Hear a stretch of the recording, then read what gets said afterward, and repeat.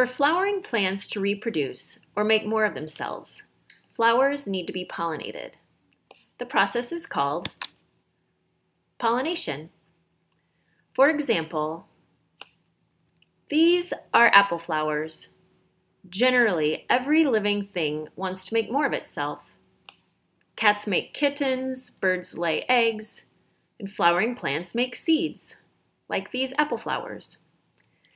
To make those seeds, a flower needs a few things. First, the flower needs some anthers. That is a flower's male part. The anthers, these little structures the arrows are pointing to, makes pollen, and lots of it. So much of it flies around in our air that the small particles we call pollen can make some people sneeze or have itchy eyes. Maybe you can relate. A flower also needs a pistil. Not like a gun.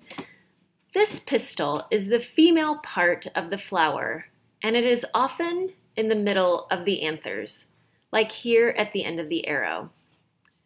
Pistils are quite sticky on the end to keep the pollen from falling off. So pollen needs to travel from the anther, the male part, to the pistil, the female part.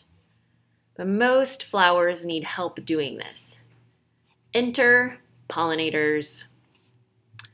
Flies, beetles, moths, butterflies, and some birds, and bats, some bats, can pollinate. But bees are the best pollinators out there. Pollen clings to their furry bodies really well. Bees come in looking for nectar and pollen to eat. Pollen clings to the body, and the bee moves from flower to flower, depositing pollen onto the sticky pistil. The pollen fertilizes the pistil, and over time, seeds form at the bottom of the pistil. In this apple's case, the plant forms fruit around its seeds. Yummy fruit around seeds is a really great adaptation to get animals to move seeds around.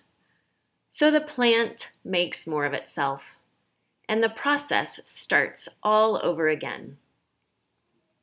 But you know, plants aren't the only ones that benefit from pollination. All the pollinators gain nectar from the flowers. But bees are the only pollinators that actively collect pollen. And they do that because they feed their babies with pollen. Here's how it generally works. Bees collect pollen and, inside their nests, form pollen into pollen balls.